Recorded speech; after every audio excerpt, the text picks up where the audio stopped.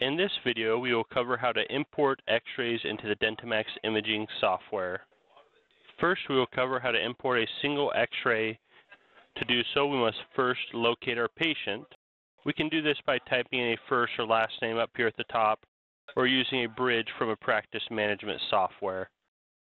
Once we've located our patient, we just click on their name, and then click the View Images button in the top left-hand column. Next, we will hit the View Images for All Teeth button, followed by the Import Images button at the bottom of the left-hand column. Once we have done this, now we need to locate the X-rays that we want to import. If we have saved them to the desktop, we can go there, or to My Documents, or whatever location we have previously chosen. Once we have located our X-ray, we simply click on the X-ray and hit the Open button. We will get a pop-up asking us if we're sure we want to add this file to the patient we had opened. We just say yes. And now we have our X-ray imported into the Dentimax Imaging software. The second way to import X-rays would be to import them into a layout or series. For example, if we have 4 bite wings that we want to get into a 4 bite wing layout, we can do so by selecting our patient,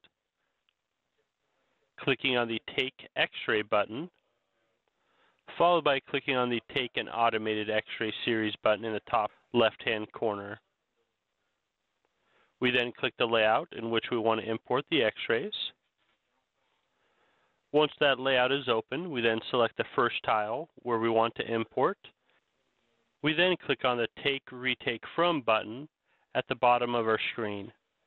We select the From File option, and then go to the location where we have the X-rays saved.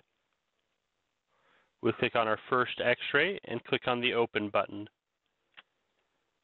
Next, we select the next tile in the sequence and repeat the process, clicking on Take Retake From, selecting our From File option, and choosing the next X-ray. And we repeat this process until we have imported all the X-rays into the layout. If we happen to import the X-ray into the incorrect tile, we can simply click on it, hold down our mouse click, and drag it into the correct tile.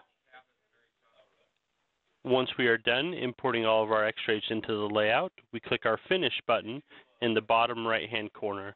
This will go through and save the X-ray to the system and make it viewable on the other computers in the office.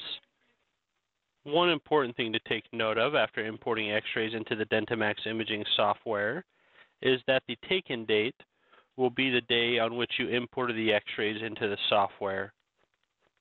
If we need to change the take-in date, we can do so by double-clicking on an X-ray, going to the Advanced options in the left-hand column, and selecting Change Take-in Date. We can then use the calendar, or just simply type in the day on which the X-rays were taken,